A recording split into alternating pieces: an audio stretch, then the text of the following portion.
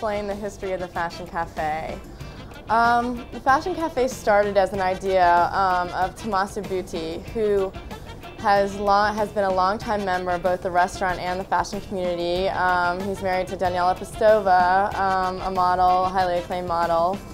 And he really thought that there was, that marrying the idea of food and fashion would probably be an excellent idea and something that would offer the public that access into such a glamorous world that previously I don't think anyone's really felt. Like, the normal people can't go to the fashion shows and things like that. So he approached several of his friends, Claudia Schiffer, Naomi Campbell, Elle Macpherson, and then Christy Turlington actually joined a little bit later, and sort of proposed this idea. And I think they had felt, in their careers, that there was a demand for that. And based on the demand by European tourists and the general public, they decided to open a restaurant in Europe, and London sort of being the up-and-coming, I think, fashion capital of the world, they thought this would be a very good location. And also, I think Naomi had a lot to do with it being her hometown. Which piece of memorabilia holds the greatest significance to the Fashion Cafe in London, and why?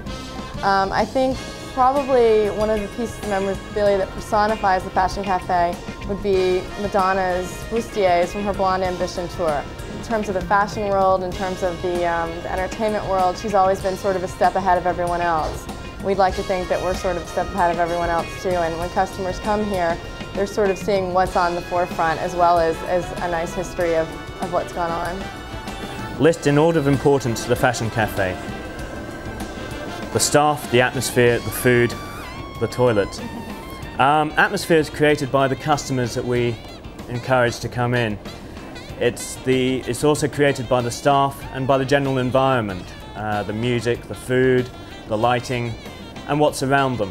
And people don't go to a restaurant just for the food. They don't go to a restaurant just for the atmosphere. They don't go to a restaurant just for the people that go in there. They're also going for, it's a combination of all three items. What is the most expensive beverage on the menu? An interesting question. We have Dom Perignon, which surprisingly sells quite well at £98 a bottle. But expense is a perception of value for money.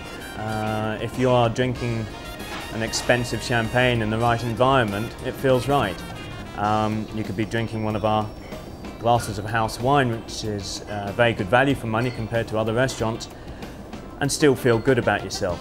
It's how you feel as you walk into a place and how you feel your money is being spent. When a new waiter or waitress starts, what advice do you give them? We have a slogan, it's stay focused and have fun. It's a pun on the camera lens. To me, the most important thing is to let their own character shine through, let their own personality come out, but retaining a professional service. We like to provide a relaxed atmosphere where people can talk to their waiter, waitress. They will have their favourite dishes on the menu which they'll recommend. It's a matter of taste, but the key thing is for them to actually enjoy themselves while they're serving people. How much would you expect a person to spend on a good night out in the Fashion Cafe London? Quite simply, we trust that customers have a good time, whether they're spending £5 or £50. Money, you can't buy a good time with the money you spend. It's entirely up to the customer how they spend their money, and entirely up to us how we treat them. Our appetizers start from £3 to £5. Our main courses are from £7 to £13. Our desserts are around about £4. The fact is that models, just like anybody else, eat healthy. Which item on the menu best personifies the Fashion Cafe and why? It's a difficult question to answer. It's hard to say that there's one single item that will typically say this is Fashion Cafe. One of the favourite items on our menu would be Naomi's fish and chips, but so it's Claudia's apple pancakes and Elle's shrimp on the barbie. They're items that personify the people that are involved with Fashion Cafe.